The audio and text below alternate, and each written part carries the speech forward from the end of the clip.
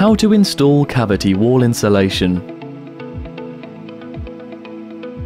Cavity wall insulation is normally held in position by the wall ties used to tie the two skins of masonry together.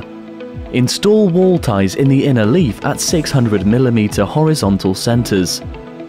For solid concrete floors, wall ties start at either one course of blockwork below the damp-proof course, or, depending on your location, a specified distance below the top surface of the ground floor perimeter insulation upstand. For suspended timber floors, wall ties start a minimum of 200 mm below the top surface of the ground floor perimeter insulation upstand. Continue constructing the inner leaf up to the next wall tie course. The next course of wall ties is positioned at regular horizontal centers. Extra wall ties should be positioned at jambs for all openings. The next course of blockwork should then be installed to secure the ties.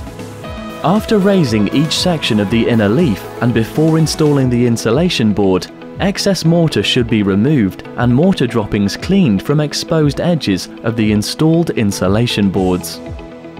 The first row of insulation boards should now be installed between the two rows of wall ties. Ensure each insulation board is retained tight against the inner leaf and joints are butted. Secure each board at a minimum of 3 points. Additional ties may also be required to satisfy structural requirements or to ensure adequate retention of boards or cut pieces. Apply a self-adhesive breathable tape to all horizontal and vertical joints, board edges, and abutting junction interfaces.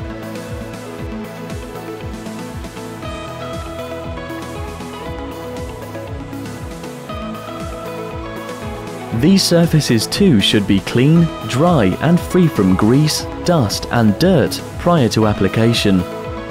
Next, build the outer leaf to the level of the top of the boards and repeat the process. If finishing at a gable, insulation board should be continued 200 mm beyond the height of the top story ceiling and a cavity tray installed above the insulation.